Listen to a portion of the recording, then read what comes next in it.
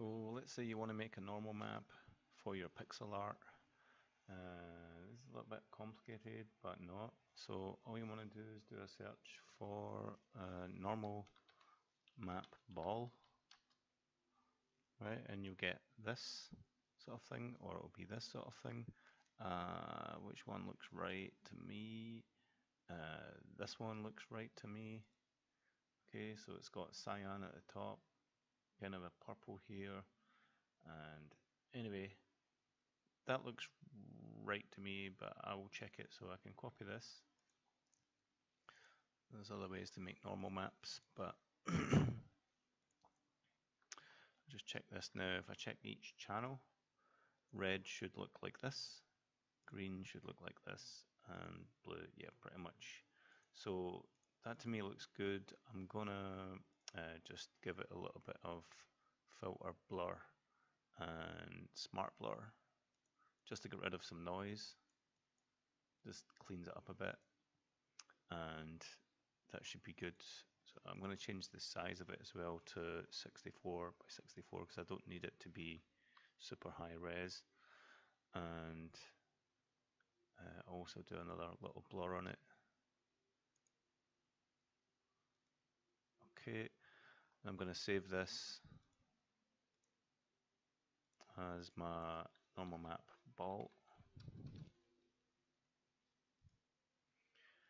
and I'm going to go into Aseprite.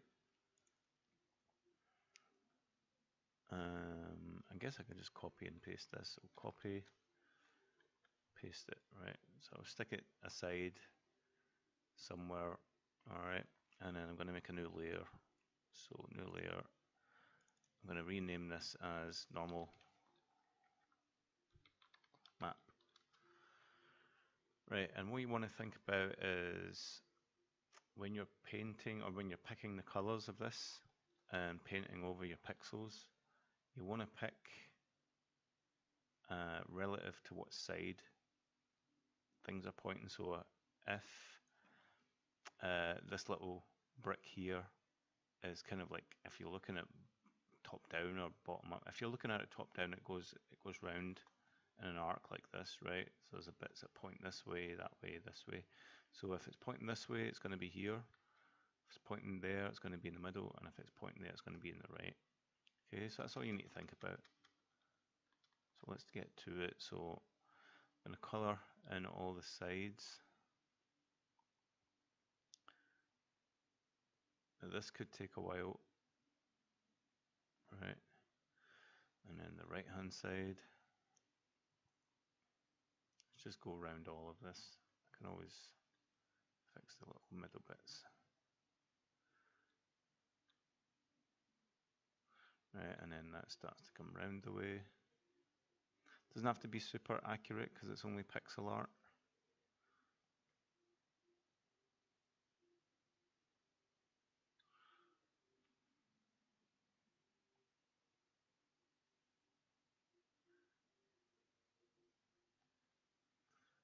And then in the middle,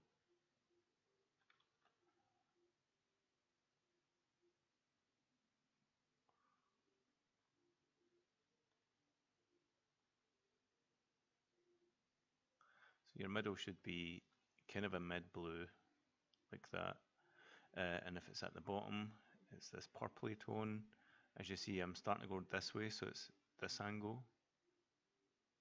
And then it starts to go that way, so it's this angle. I just want to kind of go in between those values. Right, top.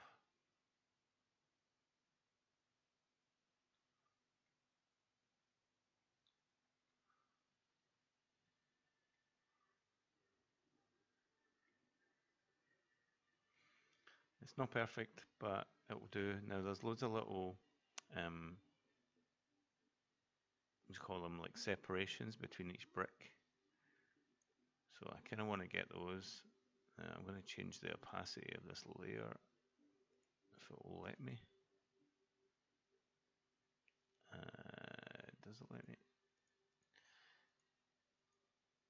Anyway, if I move this aside I'll move it aside just a couple of pixels like that. I can see where I can work, right? It's as good as it gets. Now, there's the bottom of this brick, so that's going to be there, right? Bottom of the brick, like that. Top of the brick, there, right? And that's what you're going to do for each little bit. Let's just do the top of the brick, Now I could even use a bit of opacity here, not too much, because we still need that to read in, right? And then top of the brick here. In fact, I'm just going to make sure it's full, just to make sure it's doing the job right. And then the bottom bit.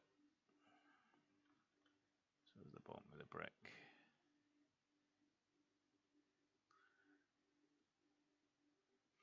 Let's just move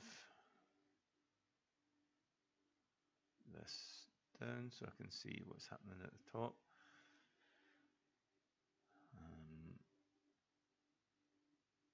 Okay, and then I want to, so there's the left hand of this brick, so left hand area here, right hand kind of here somewhere. And even though I've faked a lot of the light in, I just want to try this anyway. Right, this one is up here somewhere, that one down there. Right, that's good enough to test and also for purpose of this video, because it would take me a long time to process all of this. I could obviously do the bricks here, but I'll do them really quickly one by one and then copy and paste them and stuff like that. So I'm going to fill the rest of the layer with the mid blue. So mid blue is 128, 128, 255. Oh, so let me do it. 128, 128, 255. I'm going to add that in, and then I'm just going to fill the rest of that layer. So that's now going to be my normal map. So if I hide that, okay, so I'll save this as normal map.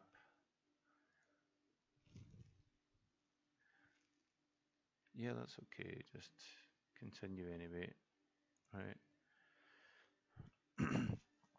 Let's just check that's done it correctly.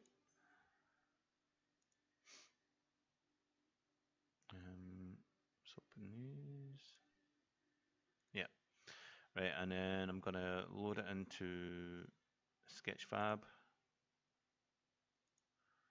So if I edit 3D settings of this,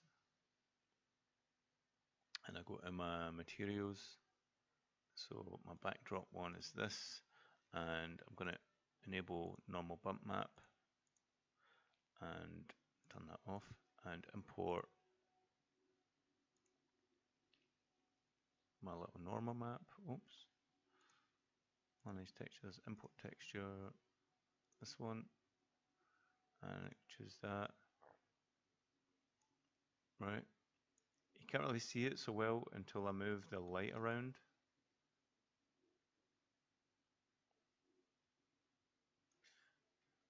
Right, but this bit here has got normal map. Now I need to make it also be nearest.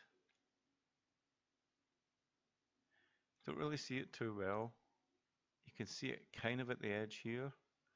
It gives it a slightly more 3D look. So if I turn it off, see it goes quite flat, and then on, it's quite rounded.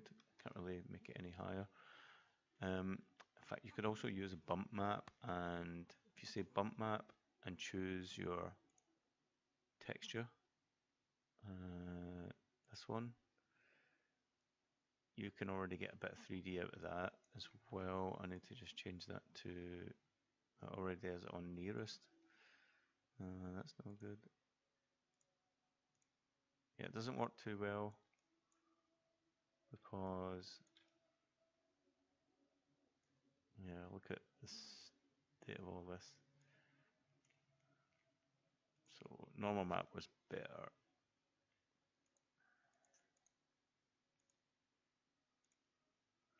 You set that to nearest, and then yep, you can basically make a normal map out of it.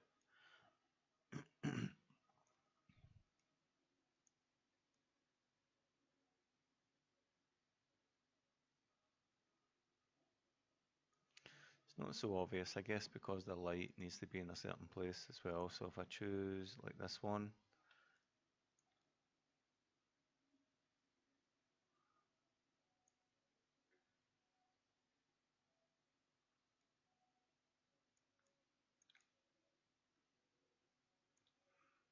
yeah.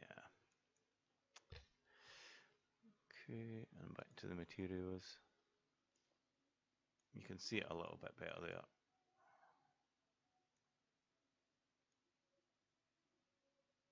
And especially there, it looks quite nice. So if I turn it down, it looks flat, and then turn it up, you see it gets all these little highlights. So imagine you did that with the whole scene, that'd be pretty cool. Alright, so thanks for watching this video. That is how you would paint normal maps manually for pixel art. Thanks for watching, bye.